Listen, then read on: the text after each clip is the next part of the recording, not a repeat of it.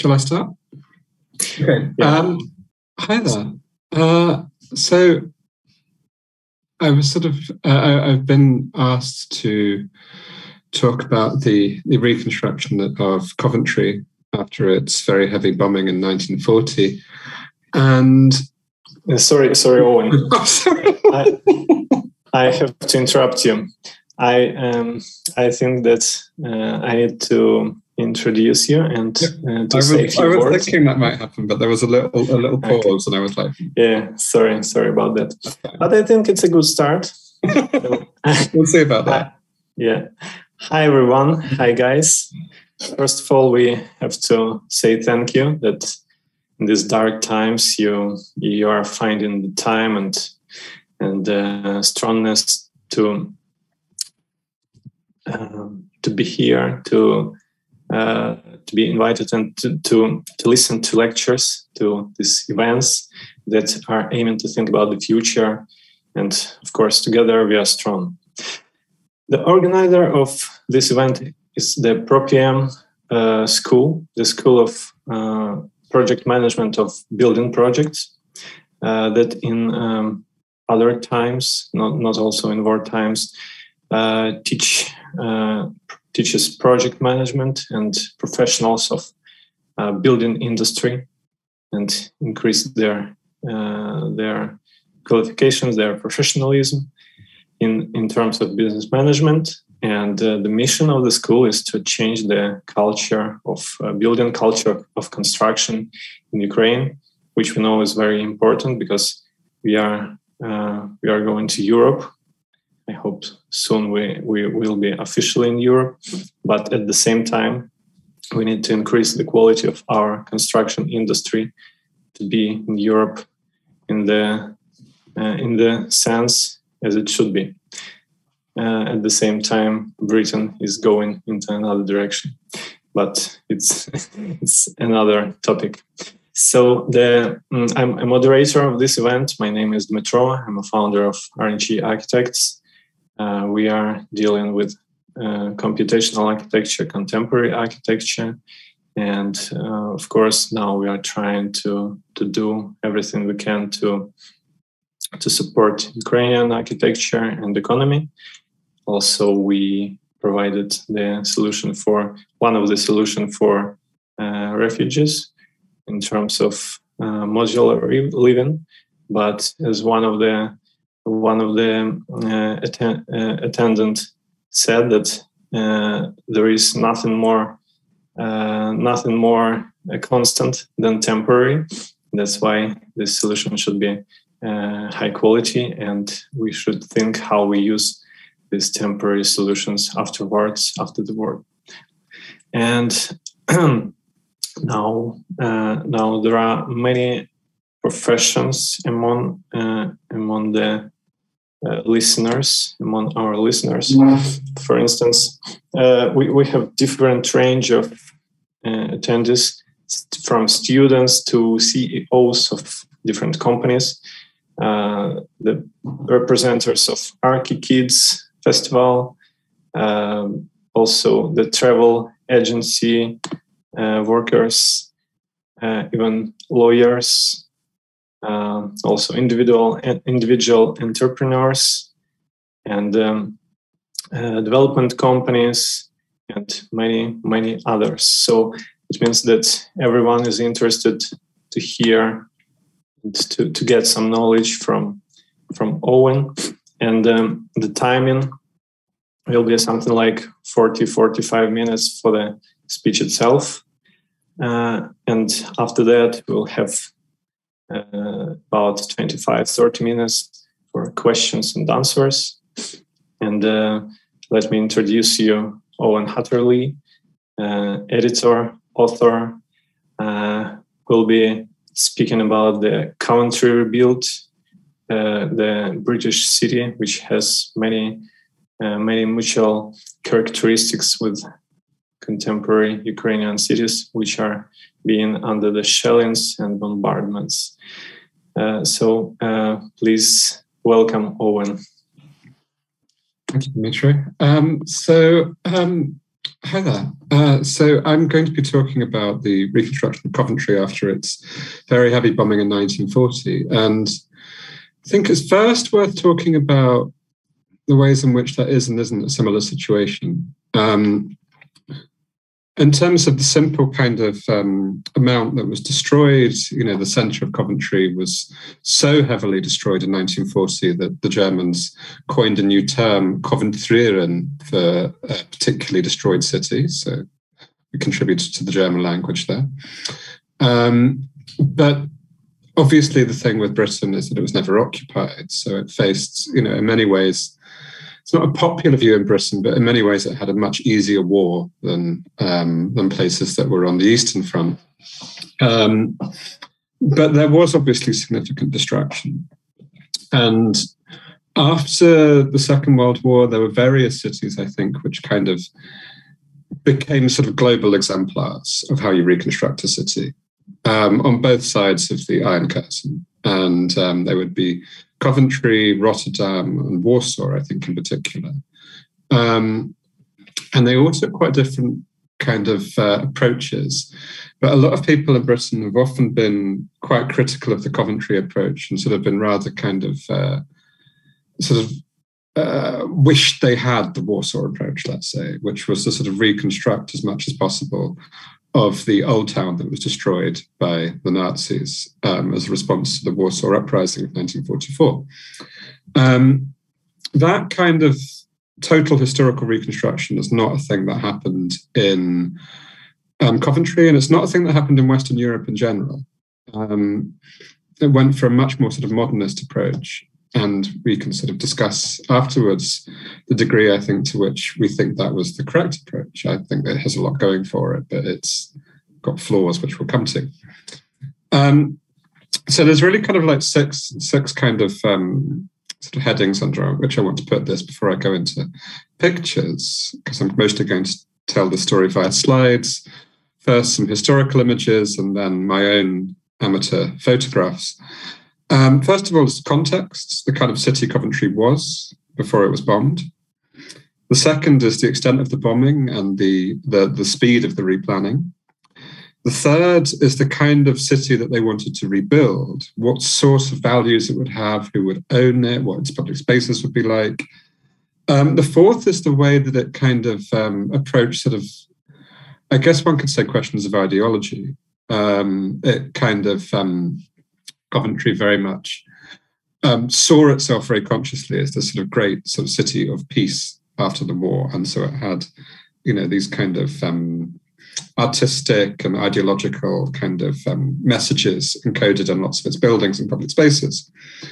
The fifth point I want to talk about is the decline of post-war Coventry, which does undergo a quite sharp decline from the late 1970s onwards. And then at the end, I want to bring the story up to date with the city's kind of recent function as the British capital of culture last year, but also the ways in which lots of that kind of reconstructed historical centre, the kind of new city built in the 50s, has been under significant threat in recent years. So in amongst all of that, I'm not going to do a kind of like, here are the lessons you can learn, because I think a lot of the lessons will be very different. If one were comparing it with sort of bombed cities such as Kharkiv or a completely kind of flattened city such as Mariupol, we're obviously kind of talking about a different level of scale. But also, you can sort of draw on all of these different kind of approaches over the years. I've always thought the kind of most sort of chilling possibility of the end of this is, these cities being rebuilt in much the same way that, let's say, Grozny was rebuilt by the Russians after the Chechen War. And I think that's the worst case scenario in this, which I think we all very much hope will not happen. But so these are the kind of other historical scenarios which could be more appealing. So I'm going to start the slides now. I'm going to do the share screen. I don't have a PowerPoint because they always crash. So I'm going to do this via share screen instead. Right then. So this is the kind of iconic image, let's say, of, hang on, we should check, you can definitely see this. Yeah. Yeah. Yeah. So this is the kind of iconic image of reconstructed Coventry. This is a sketch of an early version, this isn't entirely what was built, of Coventry Cathedral, which was destroyed in 1940 by the Nazi bombing. And rather than kind of reconstruct the cathedral to something in some way resembling what it once would have looked like before the bombing, there was first a preservation of the ruins. So the building was not patched up, it was just simply what was left of it was stabilized. And this new cathedral was built alongside. So this picture is one of several by the architect Basil Spence, who published a book on the cathedral and that part of the reconstruction called Phoenix in Coventry, which was a bestseller in the 1960s. And so here you can kind of get a picture of that kind of Coventry ethos, that you preserve some of the ruins and then you start anew. So here is a photograph of Coventry, an aerial photograph of Coventry in 1930. And it kind of gives you a bit of a sense of what sort of city it was. It's in the West Midlands in Britain, which are a kind of very sort of sprawling, somewhat suburban industrial area of sort of several different towns and cities which kind of fade into each other. Kind of Coventry suburbs eventually become Birmingham suburbs, which become Dudley suburbs, which become Wolverhampton suburbs. They're all this kind of huge sort of mass of coal mining and steel and so forth, and coal mining at one point, steel, but particularly motor manufacturing and consumer industries. And this is where Coventry really came in. Coventry was a major city for the motor industry, for the British motor industry, for a lot of light engineering, things like bicycles and so forth. And because of that kind of skilled high-tech work that happened there, it was a major city for the building of munitions, for war technologies in both the First and the Second World War. So alongside that, it was also a medieval city. So you can see here the cathedral, you can see some of the churches. So it had this kind of like very, very tightly packed medieval historical centre where there'd been a lot of rebuilding, but on that medieval plan. And at the same time, kind of the immediately outside the centre, it was this kind of industrial powerhouse. So here you have one of the early car factories. This is the Daimler factory. So there was a lot of this, and this combination really is the major reason why Coventry was so heavily bombed. So this is the cathedral in 1940, and on the one hand, it had, we all know about the idea of bombing a place of so-called military significance frequently involves the killing of huge quantities of civilians, and frequently the line between a military target and a civilian target is extremely thin. And this was certainly the case of Coventry. So on the one hand, it was bombed because of its industrial significance and the fact that it was producing a lot of weaponry. It was also bombed because it was an important historical city. So one of the kind of terms that was used at the time by the Nazis was the so-called Baedeker raids. And Baedeker was a kind of a sort of Lonely Planet of its time, let's say, a kind of a series of guidebooks to historic cities. And in 1940 and 1941, the Nazis basically kind of went through, more or less went through those guidebooks and bombed historic cities as a sort of particularly kind of targeting cultural monuments. So there's a fairly sort of sadistic way of just destroying, sort of cultural artifacts. Again, something that people will be very familiar with. So those two things are kind of at the heart of why Coventry was hit so hard. The first reconstruction plans also happened very, very, very soon after the war. So this is one of the rejected reconstruction plans from 1941. And if you read a lot of the kind of planners that were involved in the reconstruction of Coventry, particularly its first city architect, Donald Gibson, they were in some ways pleased, isn't really the word I would use, but they were, they had been waiting to do this for a long time. There had been very much this kind of view that the way that cities like Coventry were planned didn't work, that, you know, they were very congested, that there were very large slums, there was a very big gap between rich and poor. It was very difficult to plan them because of just how much the ownership structure was very, very complicated. And for a lot of town planners, and this is rather macabre, but certainly this is how Donald Gibson saw it, the Nazis gave them an opportunity. So they were able to kind of build the city that they wanted because of the destruction. So there's various kind of proposals were discussed in Coventry in the 1940s. They were discussed extensively in the British press. There were exhibitions in the city that were very popular. It was, you know, it was a very kind of important part in many ways of British wartime propaganda that this is what was going to happen. And that's tied up with other things that were happening at the time. So tied up with the Beveridge Report, which was a government report advocating the creation basically of a welfare state.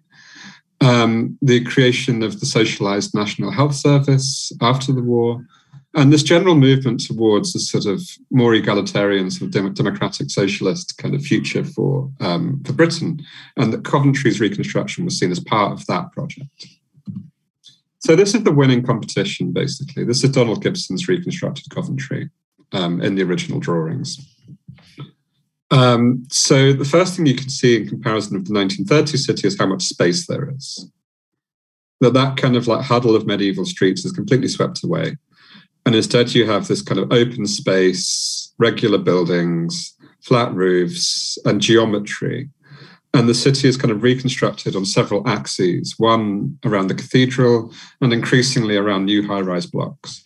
So each kind of like one of these sort of wide pedestrian squares and streets would end at a particular view. So this is Coventry last December. This is that precinct as built. This is one of the fountains as part of this precinct. Sorry, I should first of all come talk about the word precinct, because that's an important part. So the idea was very much that rather than kind of reconstructing along the old streets, that you would have these kind of new kind of blocks in space and pedestrian space and often green space, which wouldn't follow those rules and would be kind of entirely for people to kind of walk in and so forth, and wouldn't have cars, wouldn't have traffic. And they also often had multiple levels. So a lot of Coventry was built with a kind of upper level walkway that you could walk across, creating these kind of new, somewhat futuristic views of the city. A lot of the buildings were also kind of on piloti, and the kind of Le Corbusier idea of kind of buildings hold up on pilotis. And the architecture was in something sort of between modernism and the kind of classical tradition. It was a sort of compromised architecture that wasn't quite one or the other under Donald Gibson. This is, again, a very typical part of it, and this shows how later on in the 60s and 70s, these high-rise blocks were kind of placed at the end of these pedestrian squares. There's another one. This is the Bullyard, which is currently under threat. A slightly later pedestrian precinct here with the Christmas market that was there around Christmas when I was last there. And there was also a lot of kind of new construction in the suburbs. So this is the sort of city centre idea, was, you know, being pedestrian spaces, very planned, very spacious, very regular, with a kind of deliberate attempt at there not being a kind of, outside of the kind of spires of the cathedral and the old churches, it's a very sort of egalitarian, sort of everything on the same level approach. But obviously there was also significant bombing in the suburbs and in the industrial areas and the working class areas. And there were also kind of plans for expanding the city during this era, because again, after the war, it became an industrial boomtown again, and a lot of people were moving there. So one of these new projects is the University of Warwick. which you can see here, designed partly by the Slovak emigre architect Eugene Rosenberg,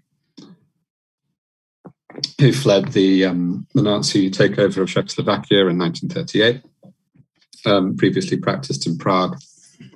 And it's very much, if you know kind of Prague modern architecture from the 20s and 30s, you'll know that that's where this is coming from. It's very similar style. So this kind of new university on the outskirts of Coventry also sort of specialised on a lot of kind of technological subjects and engineering.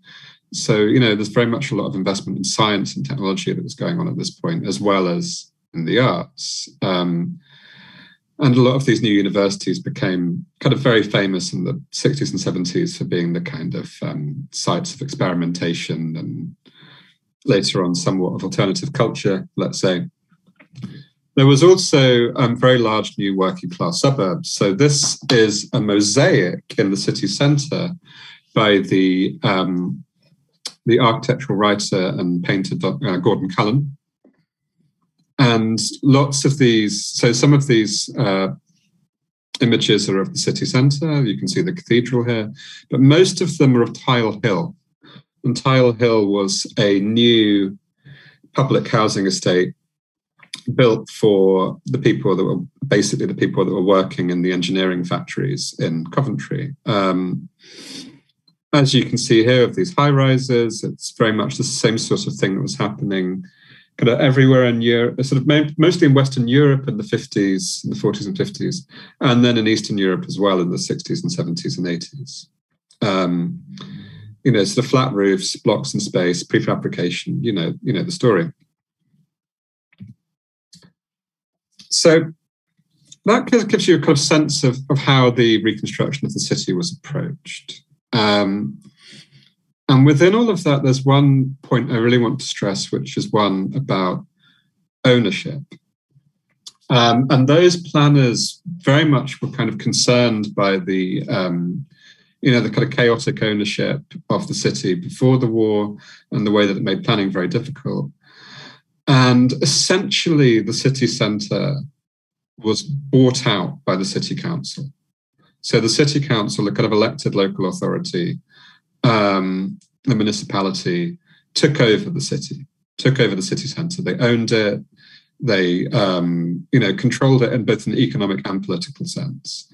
And because of that, they were able to kind of plan it as a whole throughout.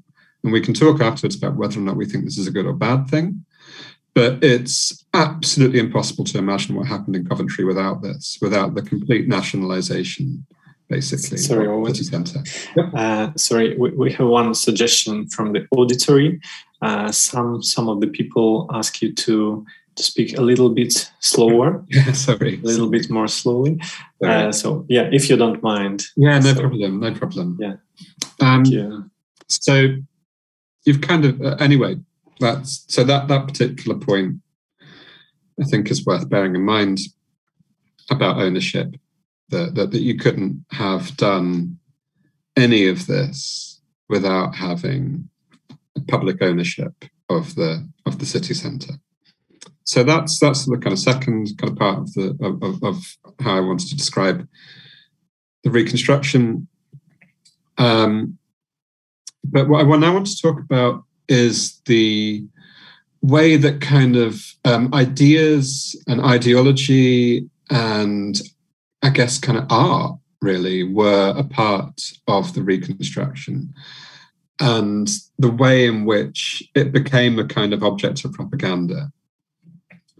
So there is probably no city in Britain which has more kind of modern art on the streets, that has more kind of mosaics, public sculptures, relief sculptures, stained glass, and so forth in Britain than Coventry. It has huge quantities of 20th century public art on the streets. This is one example. This is a relief sculpture on the facade of the Herbert Gallery, which is the main art gallery in Coventry, which was built after the bombing was completed in the early 1950s to one of Donald Gibson's designs. But there are so many kind of examples around the city, and I want to kind of talk about them and a bit about the way in which they expressed the ideas behind the reconstruction. So some of it was pure nostalgia. So Coventry as a medieval city has a great many myths, stories about itself.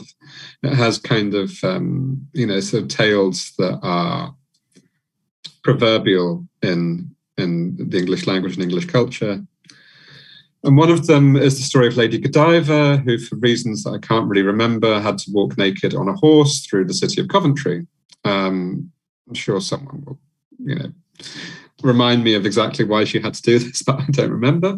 Anyway, at one of the kind of main squares in Coventry, there is a clock which, on the hour, when the clock chimes, Lady Godiva emerges on her horse, as you can see here, and she walks across the balcony.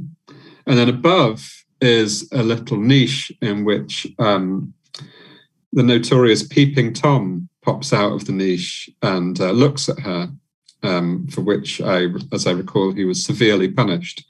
So there's this kind of, I guess a sort of lightness to a lot of the reconstruction, a sort of humour to a lot of the reconstruction. And that, I think, is one of the things that makes it very unlike the reconstruction of cities that were destroyed in the Second World War on the other side of the Iron Curtain, such as Minsk and Kiev and so forth, where a lot of the kind of reconstruction was sort of very bombastic and pompous and kind of grandiose.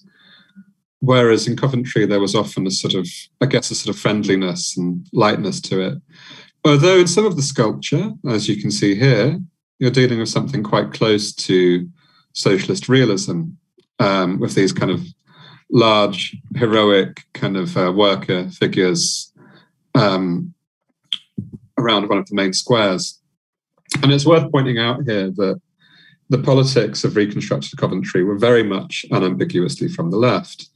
Initially, I guess, sort of social democratic or democratic socialist, but the city's main planner in the 1960s and city architect in the 1960s, Arthur Ling, was a member of the Communist Party of Great Britain, and that very much has an effect on some of the ideas.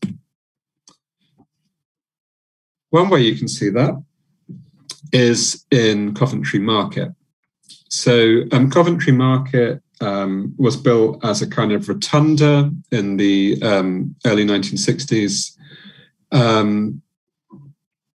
Again, it's sort of full of different kinds of public art all over the place.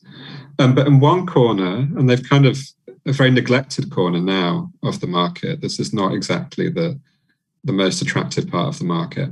There's this very large mural by an artist from Dresden. And that idea of sort of getting people from Dresden to work in Coventry was a very popular one at the time, and very much part of this kind of idea, and you can see a bit more of the mural here, very much part of this kind of post-war reconciliation. And Dresden is a city which obviously the British had bombed incredibly severely, far more severely than Coventry was bombed. The idea of trying to promote kind of reconciliation through architecture and through art was very, very popular in Coventry at the time. A lot of the artwork was much more kind of straightforward, didn't have a kind of political aspect to it. So this is one of several relief sculptures on columns outside the cooperative department store. This is, some cricket posts and some people swimming and, just kind of scenes of leisure. This is a neon sculpture, one of several neon sculptures outside shops in the precinct designed by Arthur Ling in the 1960s. So these kind of neon sculptures have a lovely kind of, slightly futuristic feel about them, very futuristic for the 60s. And then, of course, there's the cathedral itself. And this is the ruined part of it, of course, which has various sculptures kind of left around it. You can see here a sculpture by Jacob Epstein, Ecce Homo of Jesus. And here we are inside the cathedral itself, in the reconstructed cathedral, which has, again, this huge quantity of 20th century art within it. And it has, again, various things donated from other cities that were destroyed in the Second World War. Probably one of the most interesting of these kind of donations is as part of the Belgrade Theatre, which is the main theatre in Coventry, which was designed by Arthur Ling in the 1960s, and was so called because of the fact that, as you can see here, lots of the materials here, the generous gift of timber, was given by the city of Belgrade to Coventry. And here you can see a bit of the interior. And this kind of idea, Belgrade had been very, very heavily bombed during the war as well. And this kind of idea of providing links was seen as very important, not just links with Germany, not just links with the previous enemy, but also links across the Cold War. So I think Coventry, if one can say this about one city, had a sort of neutral position in the Cold War. It encouraged working with places like Yugoslavia and East Germany, as well as with Rotterdam or Cologne and cities in the West that were bombed. So here's another one of these plaques. This was left in Lidice Place. So Lidice was a town in Czechoslovakia which was completely destroyed by the Nazis as a punishment for the assassination of the Nazi official Heydrich. And these plaques and monuments you can find almost everywhere in Coventry, connecting it with other cities. So, this kind of internationalism and this kind of interest in kind of commemorating peace and so forth, expressed through art, was a really important part of the reconstruction. I'm going to talk briefly about some later things that happened in the reconstruction, some of the later, more kind of dramatic buildings. So buildings in the late 40s, 50s, early 60s are in a kind of soft modernism, I guess. A lot of natural materials, decoration, still some kind of interest in classical traditions. And then in the late 60s and 70s, it gets a lot more brutalist and a lot more dramatic. So this is the Coventry Sports Centre, which is now a bit of a cult building in Coventry. You can get it on, you can get it in badges, get it on T-shirts and mugs. It's currently derelict, actually, but it's increasingly popular. Here is a kind of sculptural wall by the artist William Mitchell in the Bulliard shopping precinct. So again, much more kind of avant-garde approaches to art. And there were a lot more towers built in that era in the city centre, some of which have since been demolished, such as this one, Coventry Point. And they were very much about kind of redressing what were seen to be problems in the first reconstruction, which was that mostly it was a city of shopping. It was a sort of city of shopping and bureaucracy, basically. It's where the shops were, the markets were, the department stores, the city council, the art college, the technical college. But people didn't live there. So 2 housing towers were built, including this one, which is now gone, to try and kind of build more of a kind of life to the city after the shops were shut. And I now kind of want to move on to talking, I suppose, about some of the other flaws in this plan and some of the ways in which it kind of fell into decline. So alongside the kind of sweeping away of those medieval streets for these kind of, open, pleasant public spaces was them being swept away for roads. The city has a very tight inner urban ring road, which essentially was to, this is a city that was rebuilt for cars. It's a city that made cars, a city where most people would drive cars. And you can see that in the city centre. Sometimes it's reasonably nicely planned. So here you can see how, it's kind of elevated above some quite nice green spaces. It's there's a lot of places where this is more chaotic, such as Birmingham, very near to Coventry. But the point remains that a lot of central Coventry looks like this. And this was particularly heavily criticised after Coventry faced industrial decline, mainly from the early 1980s onwards. So it was really a city in the 50s, 60s, 70s of migration. People moved there in large numbers from the rest of Britain and also from places that had been previously part of the British Empire, such as the Indian subcontinent, the Caribbean. There were expanding industries, there was a need for labour, and a lot of people moved there. And as the kind of British industry in general kind of first started to decline in the 80s and then started to collapse in the 90s and 2000s, this kind of, kind of modernist city of the car began to seem a lot less utopian, a lot less popular, and was a lot more criticised. Those of you that know, that music fans will know Ghost Town by the Specials, the Coventry group, the Specials. And Ghost Town was very much about this process where this post-war boomtown, very confident, very kind of bustling, was basically kind of hollowed out when the industry left, leaving very high unemployment, particularly among young people, particularly among Black and among Asian people.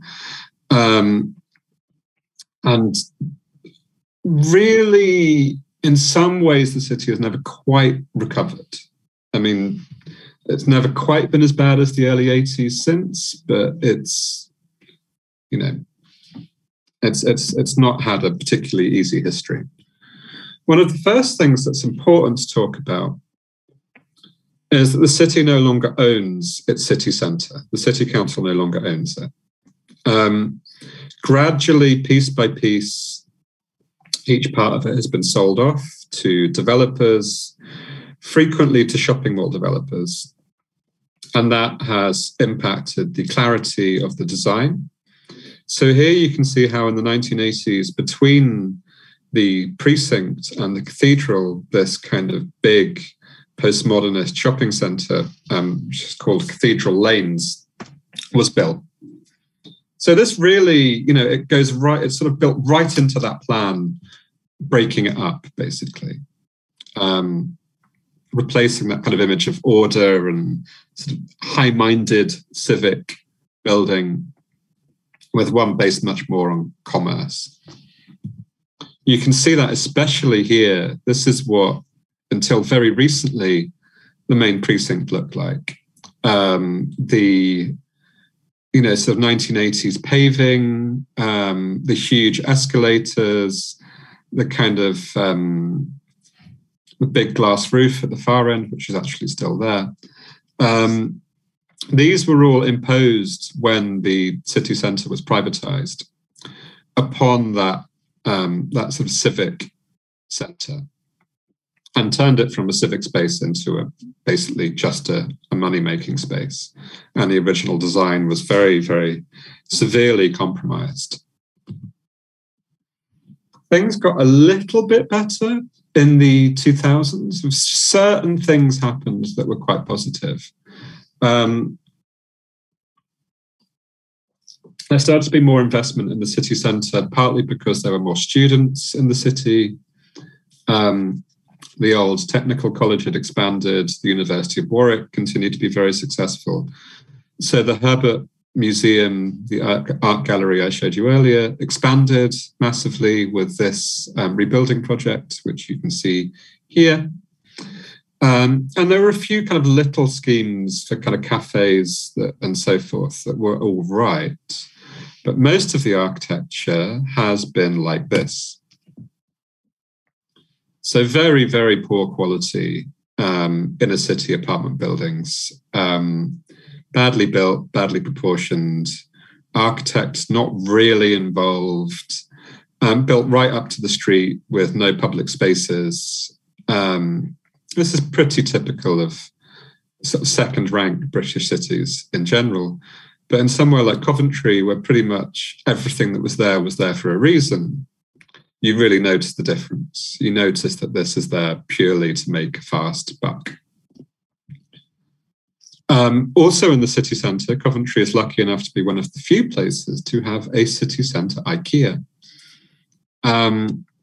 So again, you know, this kind of city where everything is there for a reason and everything is kind of connected to a story that the city wants to tell itself and tell other people. You know, the city of peace, the city of democracy, a city of reconstruction is sort of replaced with one where the city is, you know, the same as any other and has a big blue IKEA, the same as any other big IKEA.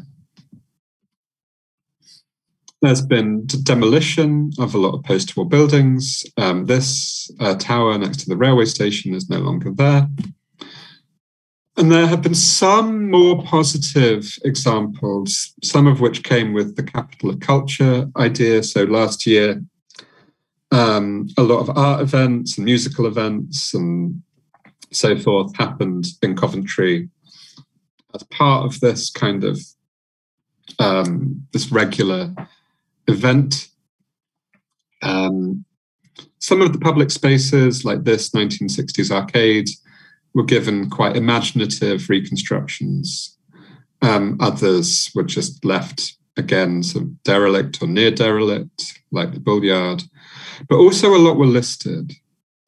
So Coventry was given a kind of new problem, I guess, or a new kind of opportunity by the fact that Historic England, the main conservation body in the country, listed about 10, I think, kind of buildings or squares in the city which now have to be preserved.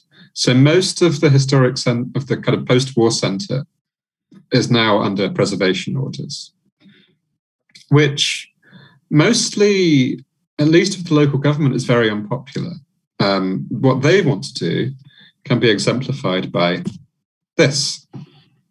So this is a proposal for the centre of Coventry by the American firm Jerde Partnership. Those of you that know Warsaw will know the Złote Tarasy shopping mall next to Dworzec Centralny. And it's the same architect. It's, you know, again, could be absolutely anywhere. And this idea of the city as a place that had a story to tell, that was important, that was connected to other cities in this complicated and interesting way, is very much rejected in favour of this sort of global monoculture. So that's roughly the position now. And I think that's kind of where I want to end it for the moment. So I think there's all sorts of sort of different kind of lessons and ideas that come out of that Coventry experience. And so many of them are kind of obviously tied up with particular ideas in design. The fact that this was very strongly a modernist city, an anti-traditional city, which had very little interest in kind of reconstructing what the place looked like before the war. But it was also a city which was cared about quite intensely. It was a city which, had something it wanted to say to people and say to the world. And a lot of the kind of message that it wanted to have was very much about it being a kind of city of peace, being later a sanctuary city for migrants and refugees. And, it had this kind of, I guess, quite sort of, I think you could say utopian, you could just sort of say kind of, sort of decent and democratic kind of idea about what a city should be. But it also had significant problems and flaws, such as the way it was centered on the car, centered on driving, centered on the motor industry. The fact that it never really had a replacement for industry, although it's continued to be a very important city for education. It's gone from being a city which had a very small gap between rich and poor in the 1960s to one that now has a very large one between particular parts of the city. And it's also one which has kind of lost its confidence rather than kind of, seeing itself as, a kind of unique city that wants to preserve its uniqueness. It very much wants to be a kind of global city like any other global city. So within all of that, I guess there's all sorts of things we could kind of talk about of how this relates and doesn't relate to the current situation. So I'm really interested to hear what you think. Thank you. Thank you for an inspiring lecture, Owen. Thank you for sharing your knowledge about all the advantages and things that were not going so smooth that everyone expected. It's really interesting, and I can see the difference between the countries, since I was honored to study at the Architectural Association. So I understand that the countries are, in some cases, totally different, even though they are willing to gain the same qualities of life and the same qualities of human freedom. At the same time, we have groups of questions. I think we have two most different groups. First one from the audience, and the second one from the organizers. Mm-hmm. And I would say if we will be really brief in answering, we could cover even all of them. I'll try. If you don't mind. I'll try. So I grouped all of them into different categories, and I would like to start announcing the questions from the audience. So the first group of questions is related to the, let's say the start is about start. So many people are willing to know what to start with. I will not describe it any further. We can answer. Yeah, I mean, in a sense. What to start with? I mean, I think it's a kind of a tautology, but the crucial thing is to kind of work out what it is you want. Do you want to? And I think in a way that's connected with a question which might come up later about how satisfied you were or were not with that city before the war. The really crucial thing with Coventry is that a lot of people involved in its replanning were not satisfied with the city as it existed before 1940. And they saw its reconstruction not as a way of rebuilding what was there, but of building something that they wished the city had been, that they felt that it was not. And that was a crucial point. And that's a difficult one, because I think a lot of people, one of the first things they want to do actually is get it, back to the status quo ante. It's to kind of, rebuild something as much as possible like that, like it was before it was destroyed. But, very much depends, I think, on the city and on who you're talking to. But that was a really important point here, is that feeling of dissatisfaction with the existing city. Yeah, I think here we have lots of similarities in this case.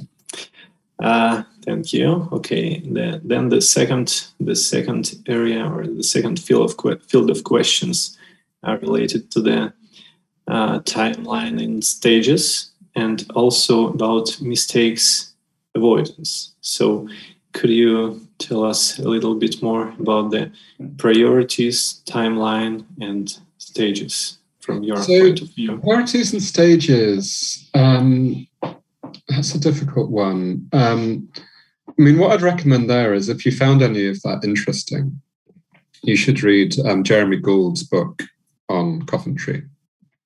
He works it's published by Historic England. I can't remember exactly what it's called, but if you just look up Jeremy Gould, Coventry, he goes into a lot of details about what happens when and in what order. And obviously the first thing was, clearing debris, like clearing, the destroyed buildings. Then, but, also the plan came very early. The reconstruction of Coventry was basically planned before the war even finished. Several years before, in fact.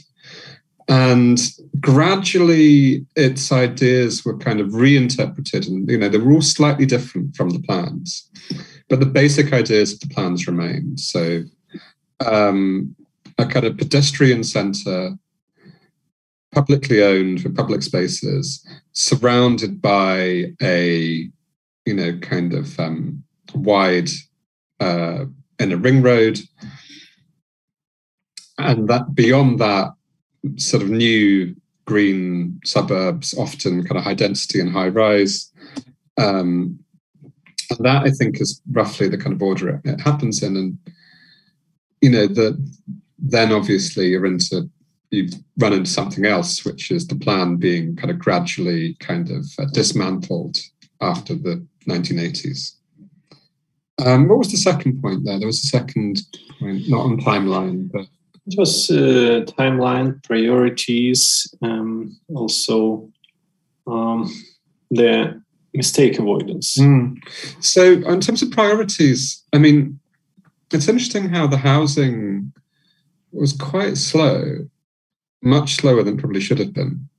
So rehousing, and again, there'll be a lot of similarities here. The first wave of rehousing was in prefabs, so-called. Usually single-family houses built in factories, and some of them still survive in the area. There's a lot in Birmingham, for instance. And that's the first wave. And then these are gradually replaced with new kind of high-rise blocks and more kind of collective blocks, and largely with trees and so forth. And a lot of people actually resented this. The prefabs were often more popular than what replaced them, although they were also more badly heated and so forth. So that's an important point, really, is, there's a stage of the reconstruction that doesn't survive, which is the one of kind of the prefab houses. That's a really interesting little side issue. On mistake avoidance, obviously a plan has got to be flexible. For a plan to be successful, it has to be able to respond to problems. And in some ways, Coventry managed to do that through two things, one of which was the fact that it built this new housing in the centre. So that meant that, it did still have a kind of multiple use of some kind rather than just retail, because that was a problem. And the other is the fact that it had the technical college, which is now Lanchester University, in the centre. So that meant that there was kind of activity and street life in the centre. But, planning for a single use and a single industry, which is more or less what Coventry had, or at least a series of connected engineering industries, meant that when they collapsed, you didn't really have anything left. So that was a problem. And also, of course, mistake avoidance, like, if something changes in fashion, can you adapt to it? And something changes in planning ideas, can you adapt to it? And it's very hard to adapt that in a ring road. you could maybe convert it to trams or something. You could have say that it's electric car only or whatever, but basically that inner ring road is very difficult to kind of reimagine as something in a kind of post-carbon future. It's very polluting and very kind of car-centric.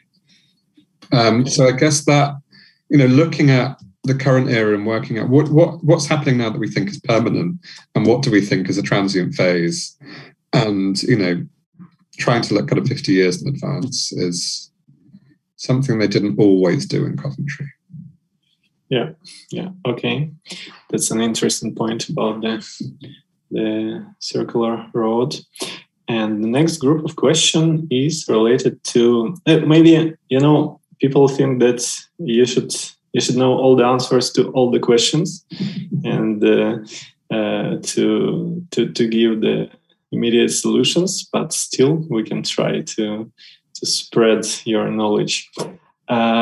So it's just to share it to people. And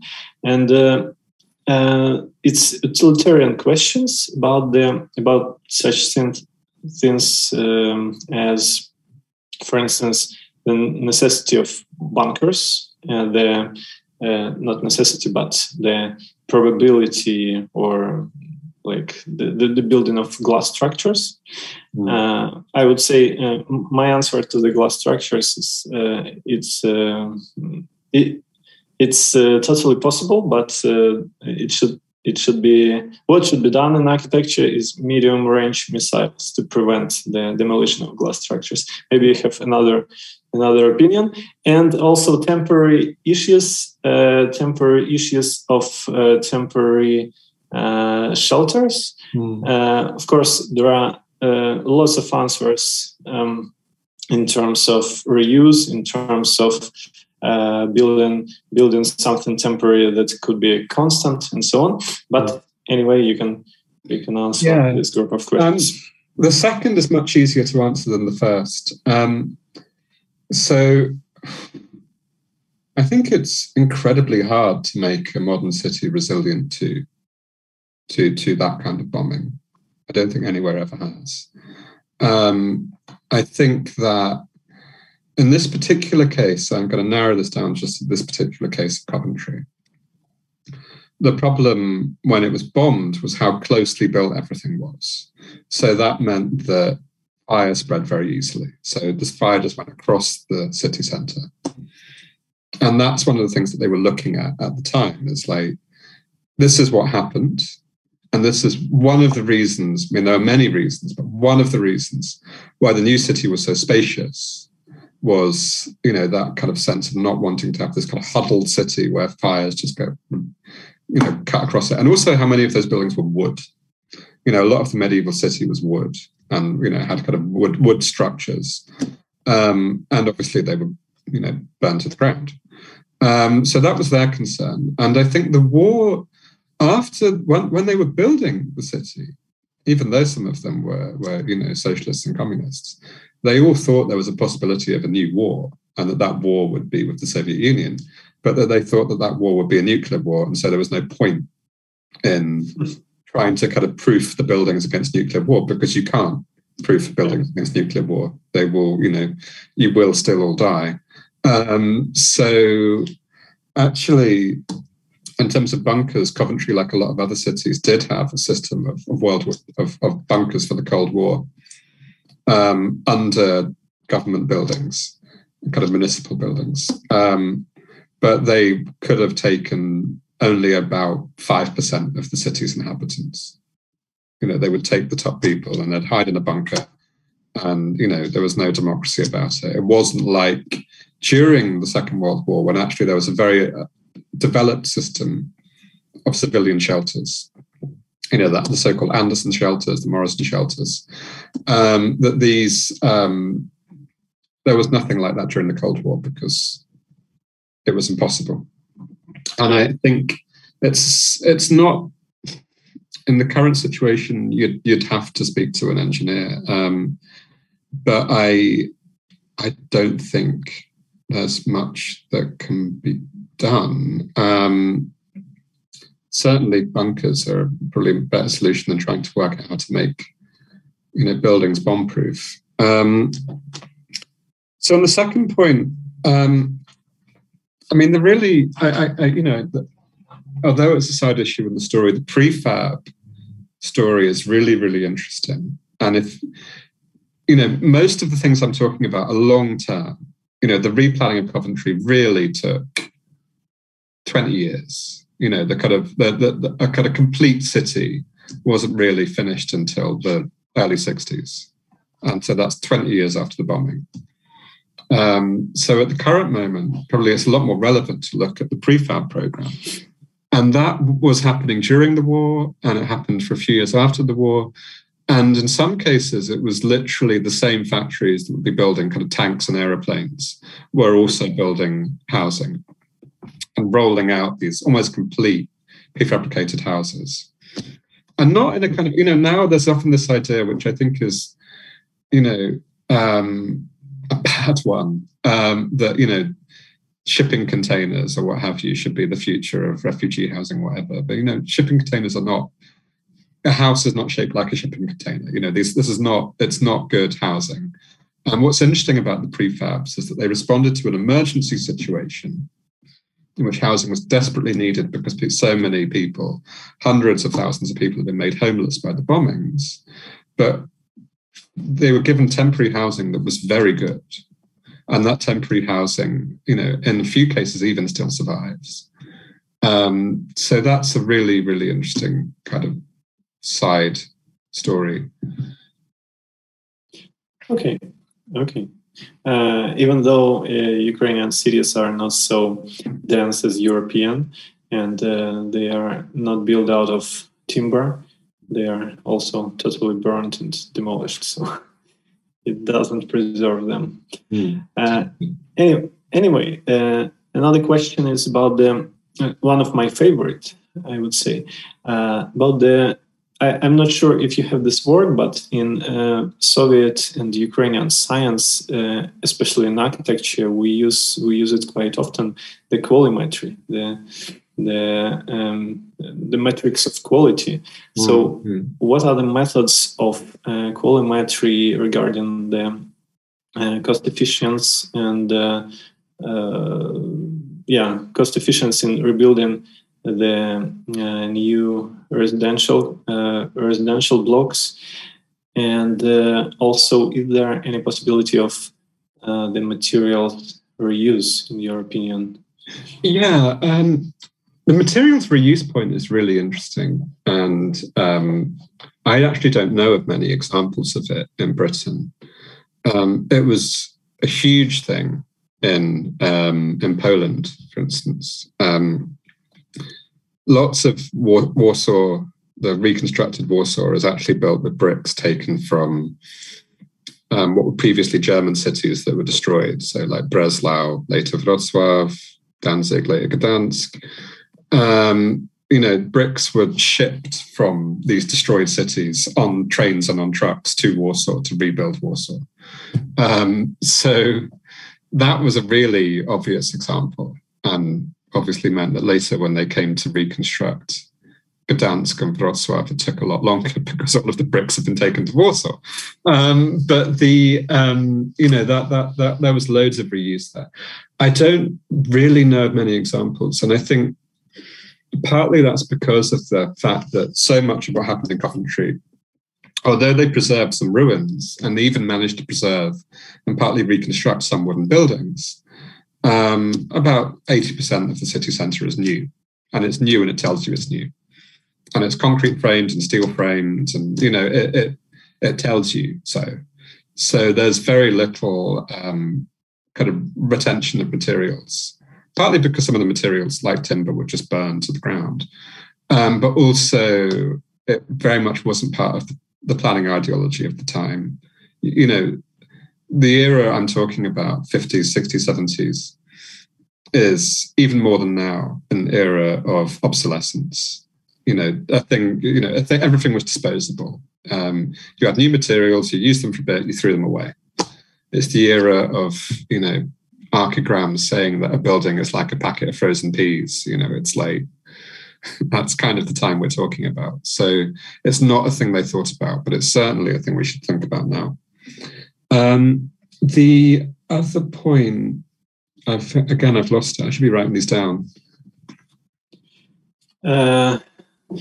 Other point, the qualimetry. Yeah. So, I mean, there was strict standards, and a standard which a lot of new buildings in Coventry don't follow. But they were generally about space more than materials.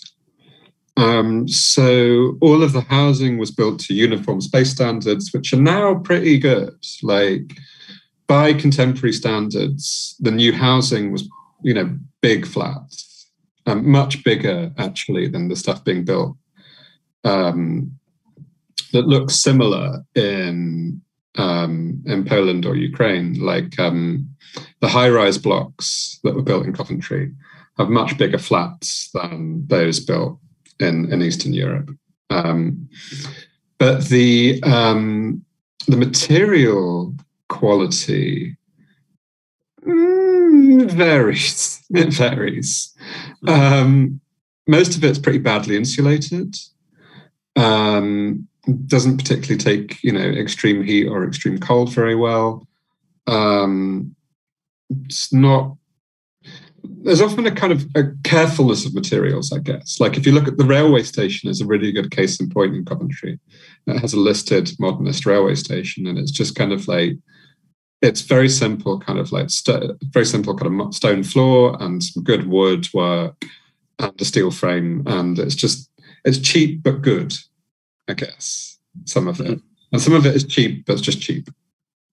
By the way, is it true? I heard the story that the average height of the British apartments were something like 2 meters 40 centimeters because of the heating problem, or not a problem, but a heating solution to heat less volume of air. Yeah, that's about right. I mean, they often have those flats. They're wide rather than high.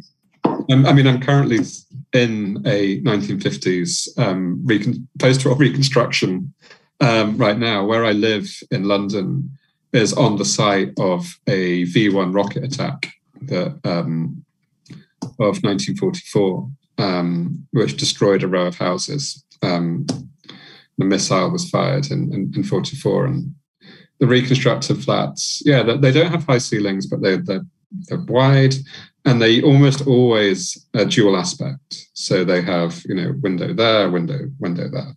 Yeah. You almost never get single aspect housing in post-war Britain. Yeah. Okay.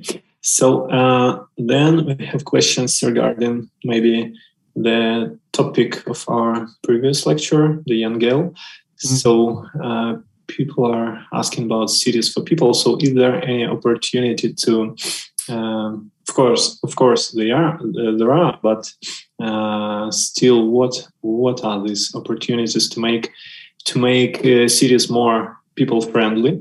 As you mentioned, some private properties became public spaces, as I understood.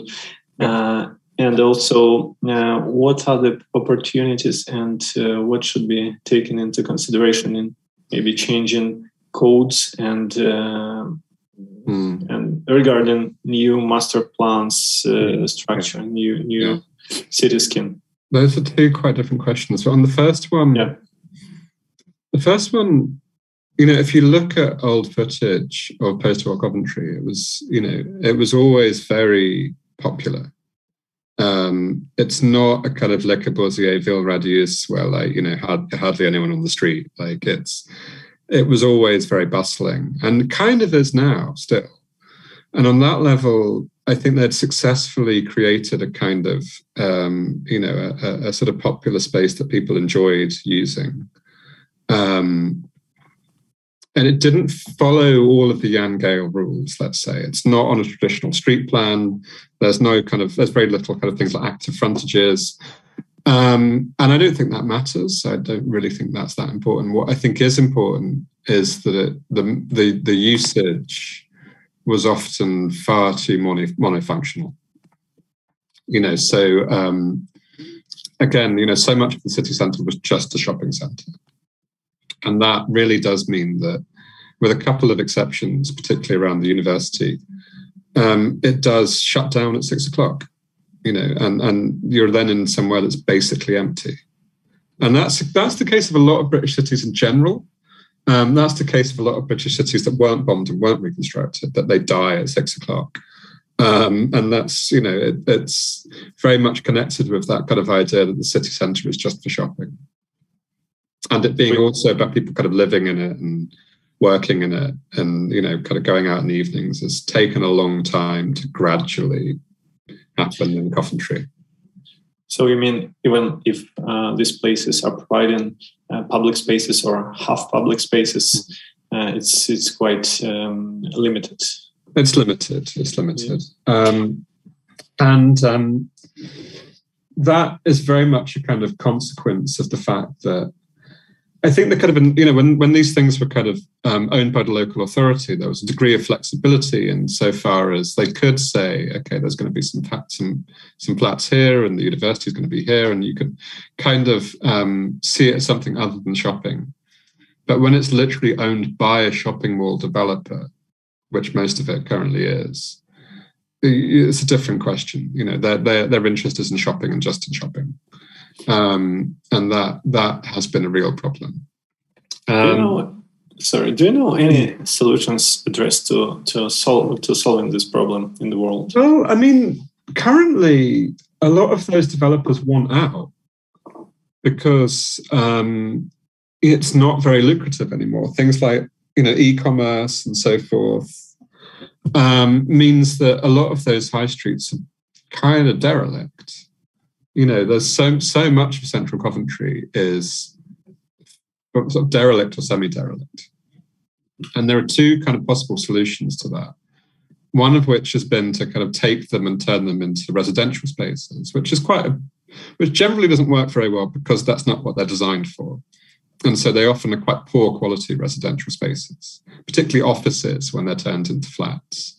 They're not very good. And the other is lowering the rents. So the best bits of of Coventry in general are those that reflect how multicultural it is, which, it's one of the most multicultural cities in Britain.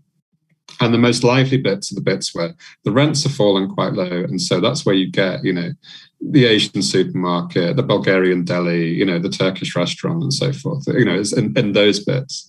And there's very little of that in the city centre because the rents are so high. And I think I think in a lot of cases, developers actually don't want to be involved anymore because it's not profitable. But it's often the local government that can't see anything else to do with it.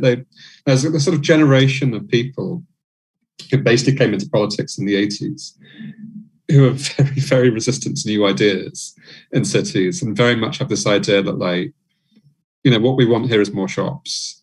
And if there's more derelict shops, we need more shops. And, they don't really have much of a kind of, a very creative response to this problem. But actually, in some cases, you could buy them quite cheap off the developer because the developer doesn't want them. And, there's some cities in Britain like Preston where there's been a lot more interesting stuff done with those kind of city centres and kind of, bringing in kind of more cooperative businesses and bringing in more kind of small scale businesses and community run stuff and so on, and which has worked much better than Coventry. Okay. The next question is very popular among Ukrainians, and I think I know the answer for sure, but I want the audience to hear it from you. So how do you think? What do you think about new buildings in historical areas? And also, should it be the new buildings or the total copy of demolished architecture? Yeah, I mean, this goes right back to the first question, which is deciding what it is thinking about that city and deciding what you liked and didn't like about it before it was destroyed. Something like, so of the cities that have been really, really bombed, I don't know Mariupol. I've not been. I know Kharkiv, okay. I know Kharkiv a little bit. I went there quite a while ago now, but spent a little while there. And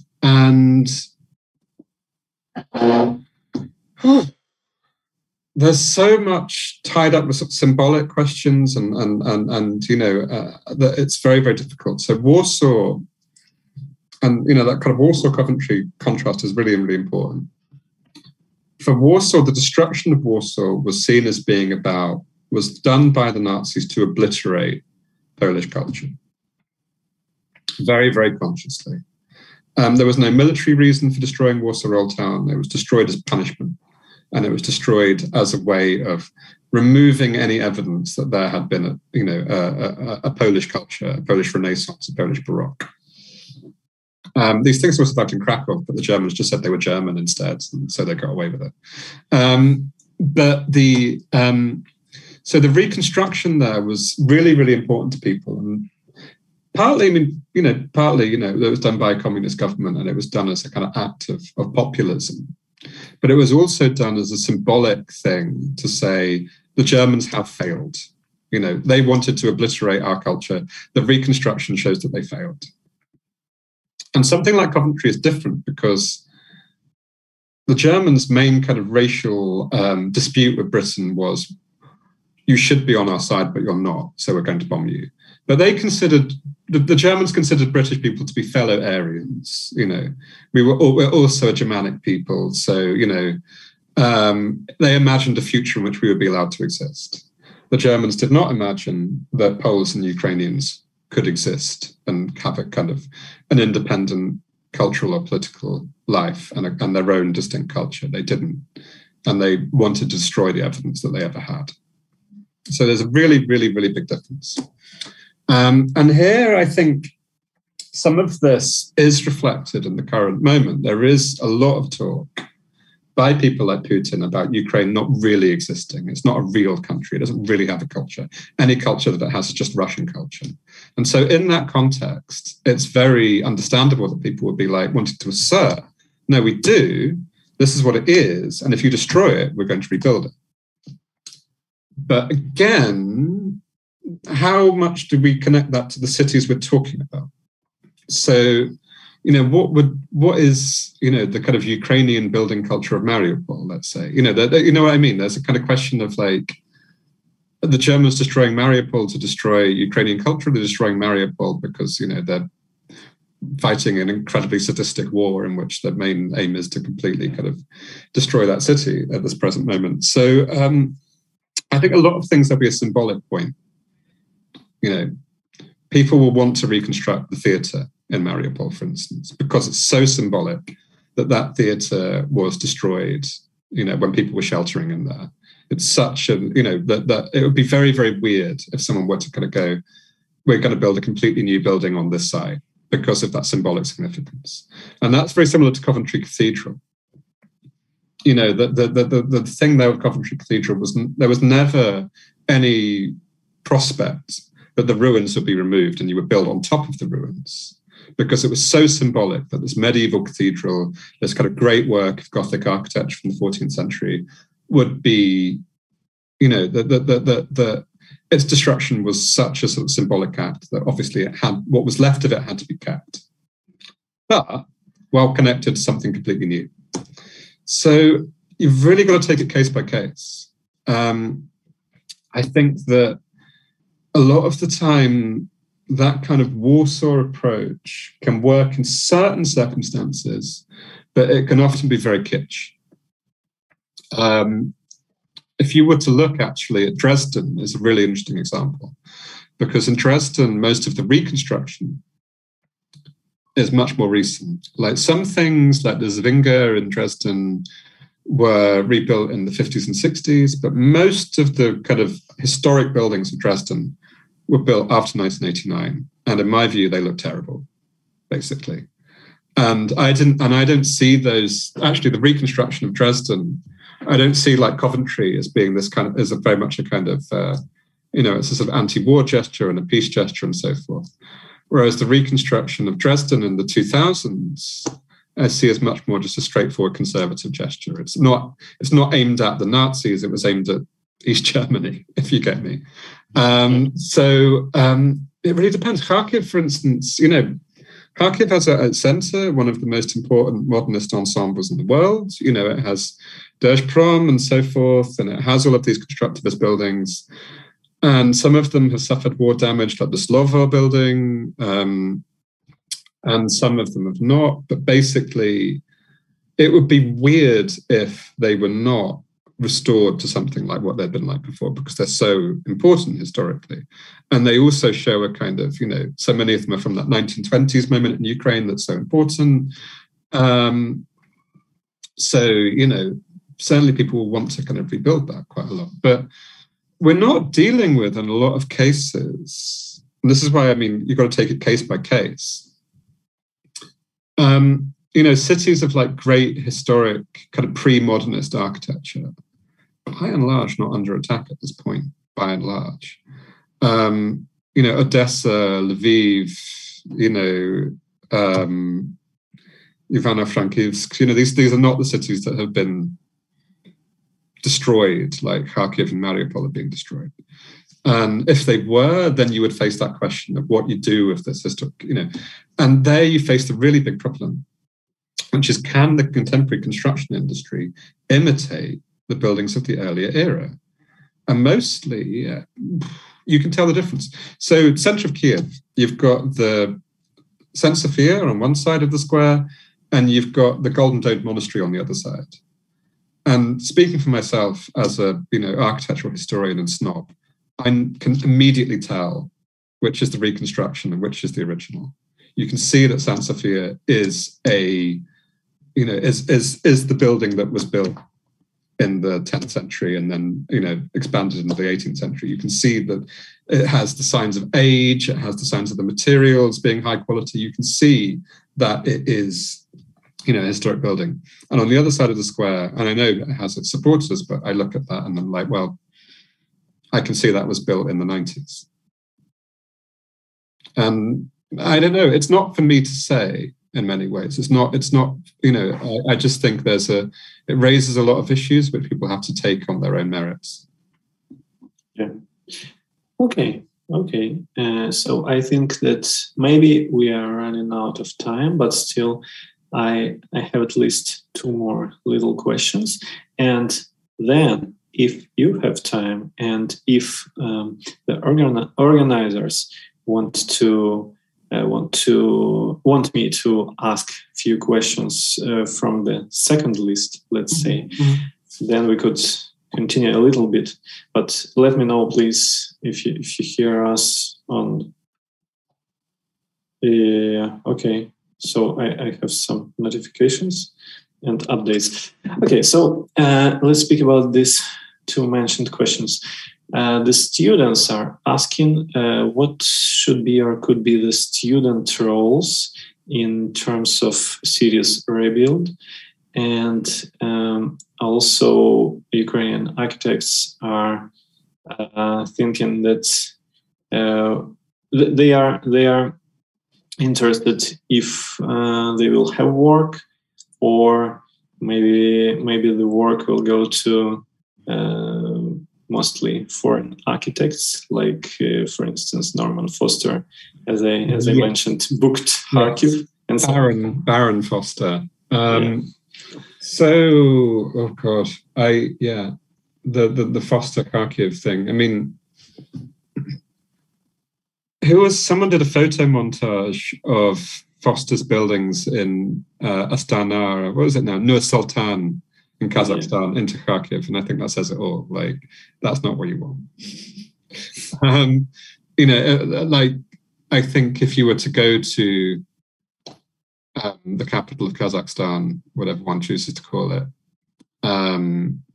it's a great example of everything not to do in town planning, for the most part. Car-centered, segregated, unequal, full of terrible public art. And the Foster buildings are probably the better buildings there, but that's still, and again, so much of that is expertise kind of beamed in from elsewhere. Foster, Kurokawa, all these people kind of like coming in there and doing trash. So on that point, one of the things that's really, really important to the reconstruction of Coventry, and one of the lessons I think that it has that is important, is the importance of the city architect and of a good city architect. Pretty much everything that happens there you can link to the fact that throughout the reconstruction, from the beginning in 41 to it kind of being basically finished in the 60s, there's an office of a couple of hundred architects working at the city council, working at the town hall, who are very talented. Some of them Architectural Association graduates, some of them locals in Coventry, some of them from other places, but they all had to live in Coventry, work in Coventry every day. There was, apart from the cathedral by Basil Spence and the university by Eugene Rosenberg, pretty much everything worth seeing in Coventry is by a local architect who lived in Coventry and worked in Coventry, and that was their life. And that is very much how I think it should be in Kharkiv. Kharkiv has a very good, as we all know, has a very good new school of architecture. It's always had, an important architectural culture. Like, those are the people that should be at the forefront. And in many ways, there are certain, it's not to say there should be no buildings by foreign architects, or no buildings by architects who are not from that city. I mean, the most important building in post-war Coventry is the cathedral. It's the great building of the project, and it's by a Scottish architect. But everything else is all about this team that is there every day. And that, I think, is absolutely what should be done. And I think it should avoid that kind of awful kind of global culture of master plans, where the same kind of firms do the same master plans for every city and they all look basically identical. The kind of Jerde scheme for Coventry is very much an example of that. And I think Kharkiv would be wise to avoid that. If the reconstruction were given to the Kharkiv School of Architecture rather than Foster, I think it would be a lot better. Okay, then thank you for an honest answer. Also, the guy, or maybe, yeah. So. It's one more interesting question about your opinion to a political incident. So, do you support the Coventry decision to stop the friendship with the friendly city of Volgograd as a reaction to demolishment of the Mariupol? Difficult.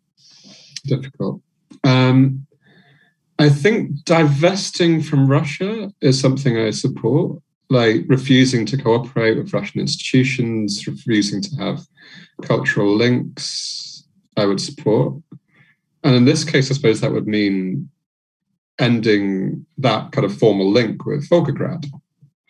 But there are some things in it that make me uncomfortable. One of which is a tendency that I think people have to read all history, everything that happens back into history. I don't think, and that it kind of very much contrasts with that kind of ethos that was behind how Coventry was rebuilt, which was often people kind of like, in a city that had been flattened by Germans they then, after the war, made links with the Germans. And that's not, which is not about forgetting what they did at all. In fact, the exact opposite. It was about, that kind of almost a sort of, there was almost a sort of brotherhood of destroyed cities that Coventry was part of. And that I think was an important thing. And it built bridges across what was then a very divided Europe. And a lot of people benefited from those bridges. So I don't know. I would probably be in favor of keeping it purely as a rhetorical thing, that it's still twinned with it, while suspending any kind of continued link or continued cooperation.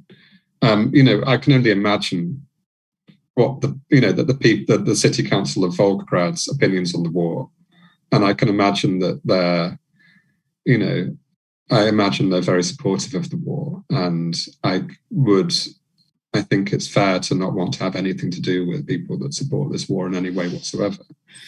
But I do think that you can't blame the people of Volgograd in 1943 for the actions of Vladimir Putin and the Russian government in 2022. And I think that's an important point.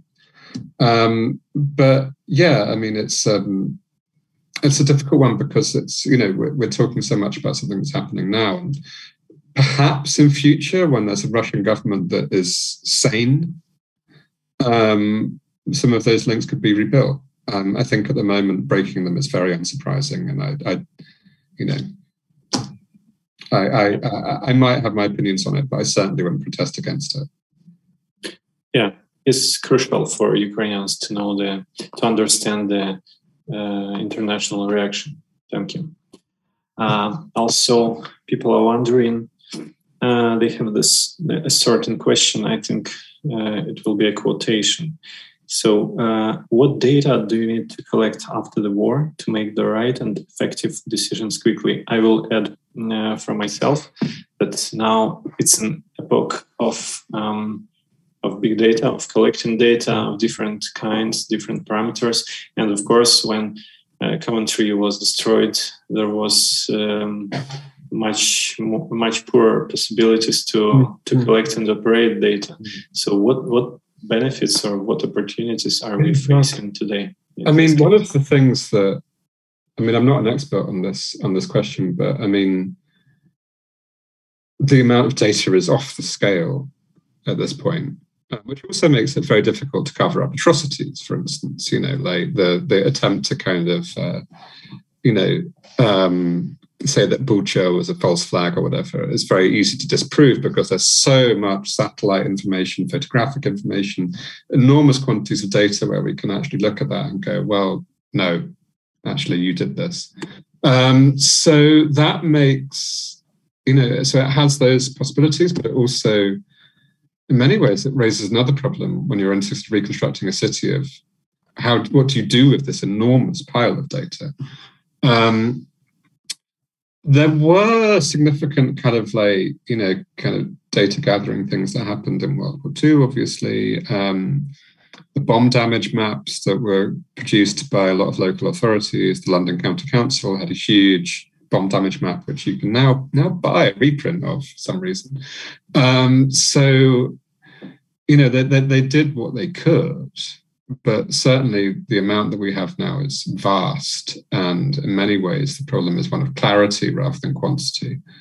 But yeah, it's the sort of thing that like forensic architecture would know a lot about and would have a good answer to, but I don't. Okay.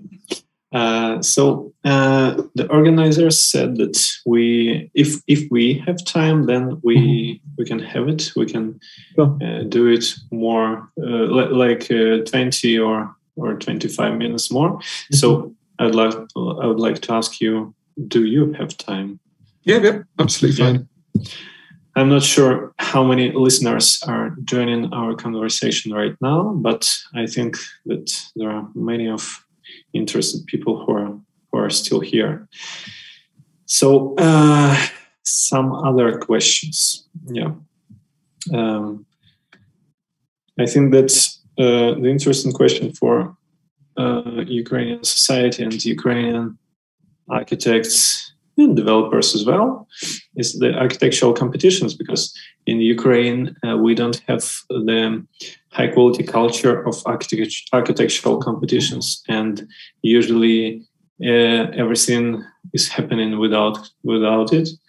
And even if the competitions are on the scene, then nobody cares about the results, and sometimes it's not taken into consideration the winners, the winner projects, and so on. So, how do you think how crucial architectural competitions are in this? That's a kind of there's a good and a bad side to them, I think. The good side is one of publicity.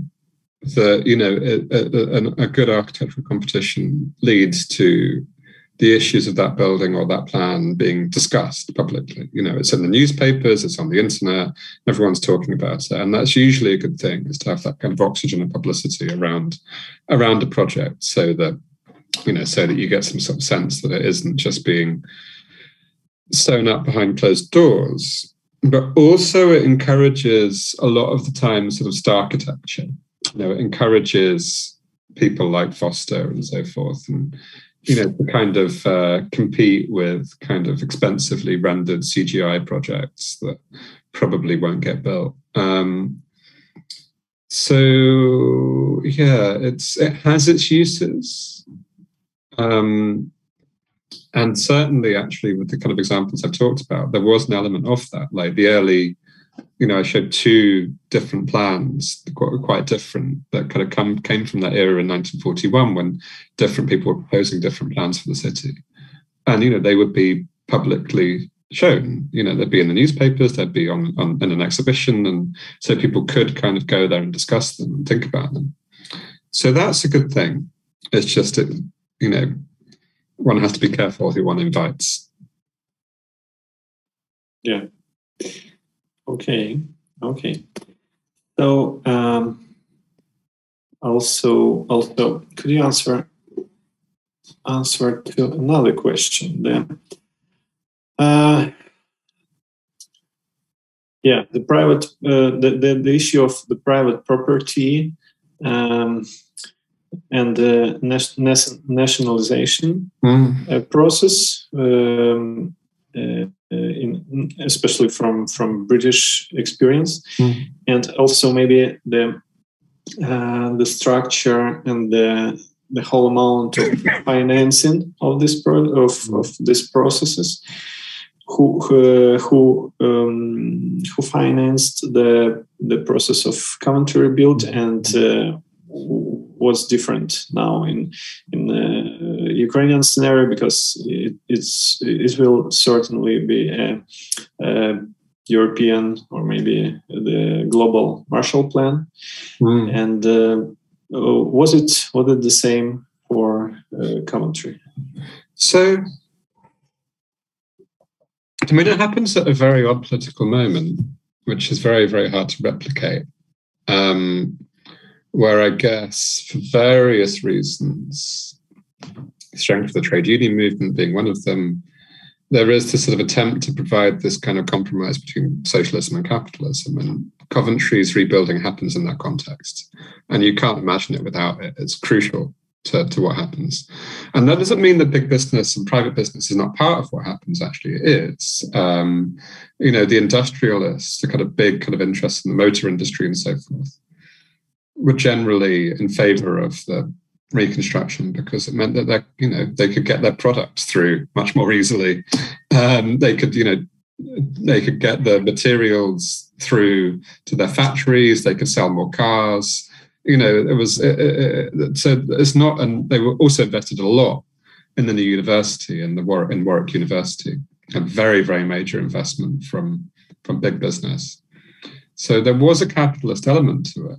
But in large part, it wasn't hugely different what happened in Coventry at that point to what happened in a lot of Eastern European cities.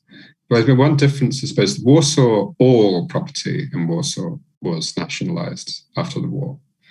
like all kind of, over in the suburbs or the city centre or wherever, the entire kind of, the whole of the land of the city was nationalised. Whereas in Coventry, it happened in pockets. So the city centre, the new housing estates, and the rest was left alone.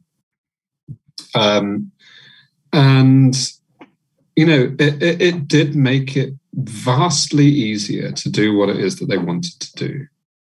And if you compare it with other reconstructed cities at the time, such as my hometown, Southampton, which was also very heavily bombed in 1940, the reconstruction there is not interesting, partly because of the fact that, like, the old owners kept their sites, and they wanted it rebuilt basically as it was, but the buildings were less interesting. It didn't have the same kind of importance as Coventry. People didn't go to see it like they went to see Coventry.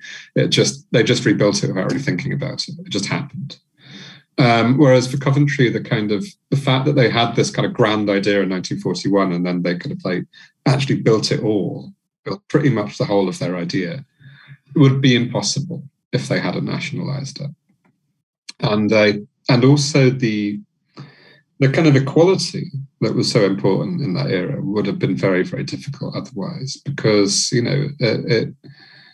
basically this was an era in which most of the housing that was built was public housing. So, there was no, estate agents and landlords and so forth, had nothing to gain from what was happening in Coventry. They weren't a part of that process. It's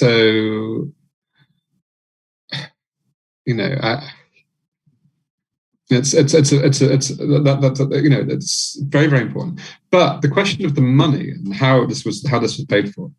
One thing that obviously happened at that point, which is notable in the Ukrainian context, is enormous rates of tax for the rich. The top rate of tax, in the 50s and 60s and 70s was like 90% and above. This is why the Beatles wrote Taxman. It's because the Beatles had got so rich that all of the Beatles' earnings was being taken by the British state so that they could build public housing and Coventry Cathedral and such, which I think is good. And, it's not like the Beatles were homeless. But there was, that one of the major things that did fund this was the fact that you had progressive taxation. So, and people mostly accepted it. A few people went to Switzerland and put their money there. Mostly, the equivalents of, Dmytro Aranchii or Rina Akhmetov or Yuho Kolomoisky were taxed to a level that is now unimaginable.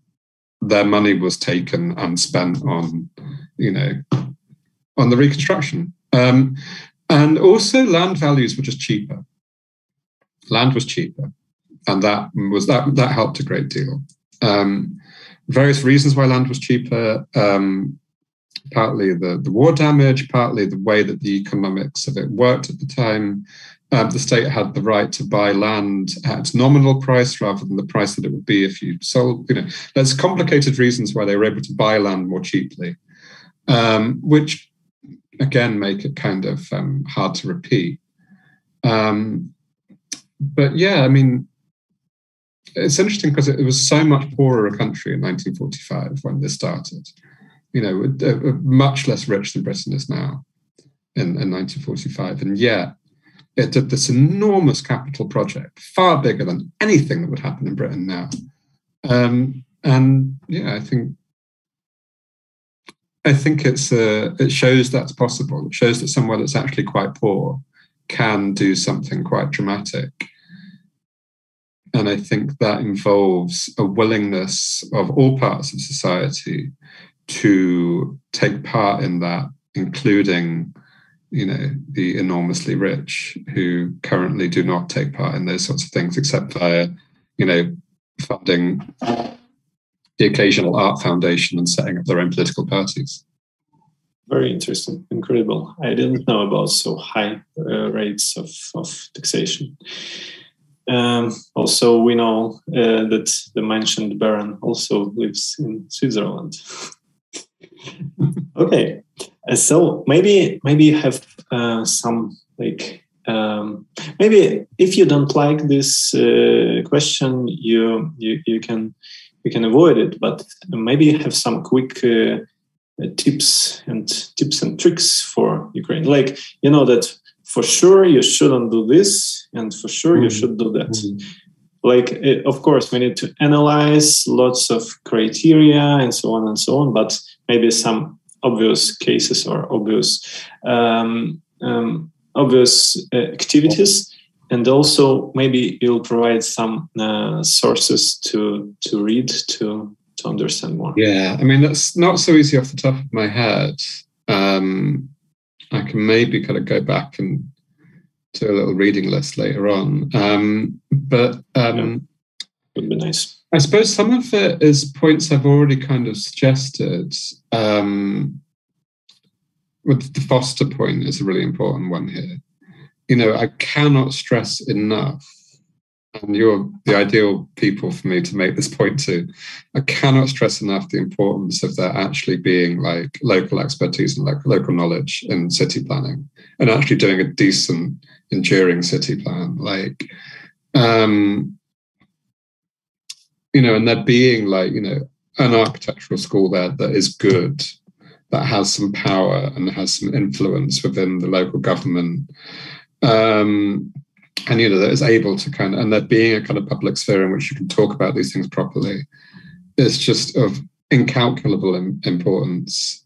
And, you know, the current model of how you do these things in the region, I guess, is sort of exemplified by something like, you know, Kazakhstan under Nazarbayev, or actually even Georgia under Saakashvili, where it's really kind of like, let's get the Western celebrities and let they can parachute in and do their great works of architecture. And, you know, that's for the odd one-off building, that's fine. But that's not how you plan a city. That's not how you rebuild a city. And that's not how you create an enduring architectural culture that can last for decades. And so I think definitely people kind of pointing that out would be good. And you can see why someone like Foster, you know, if he's like us, you know, everyone wants to do something to help. It's understandable, blah, blah, blah. But like, it's unhelpful, I think. In terms of best practices and so forth, there's so much literature on post-war rebuilding. I don't even know where to start. Probably better if I just do a reading list after, I think, because otherwise I have to go to the bookshelves and see what happens. But yeah, I'll do that after, I think. Cool. Okay. And maybe you could express your like in the end of our conversation, could you express any wishes for us and for Ukraine to support people, because some people are really suffering, and the good words are really helpful for like to not to succeed, but at least to resist and to live more normal life than it is. So, yeah. I mean, I suppose the example of Coventry is, you know, just, I suppose it has a kind of like, these things do end, and it did end. And, you know, that there was a kind of process of rebuilding and reconciliation that created something that was better than what was there before. You know, the city that people lived in after World War II, people were happier and healthier and lived longer lives and were better educated and just lived better than they did before 1940, than they did before the bombing. And that was really, really, really important to people then. Of like, it wasn't just like, we are going to beat these bastards. And that was important. And they were going to beat those bastards. And they did beat the bastards. And that's very, very important. But it didn't end with that. It was also like, and we're going to make sure that this never happens again. And we're going to make sure that we build something that is better than it was. And that, you know, that was a really kind of great I think, thing that they managed to do that. And I think that's a thing that I think shows that even in those kind of incredibly kind of bleak circumstances, that those things are eventually possible. But I mean, the first thing they had to do was actually beat the bastards, and that hasn't happened yet. But I very much believe it will. Thank you, Owen. Thank you for your architectural and historical support. Thank you to your government for supporting Ukraine. And I think this support is something that will lead us to the better future and to the win in this battle between good and bad, or let's say like that. And thank you so much. Thank you, organizers, for organizing such an interesting conversation. Thanks to all the audience for being with us for almost 2 hours. I think that people who were not able to join us will find this interesting afterwards. Thank you, Owen. Thank you very much. I think we'll see you during the next conversation. Maybe not with me, but with Ukraine. Thank you. Дякую. Bye-bye.